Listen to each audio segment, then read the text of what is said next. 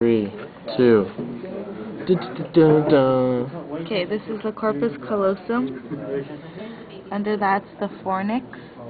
And there's like a clear sheet here called the septum pellucidum.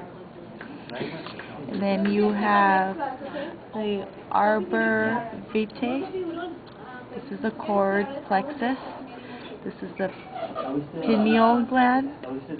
This is the massa intermedia. And then in here is the first and second ventricle called the lateral ventricles.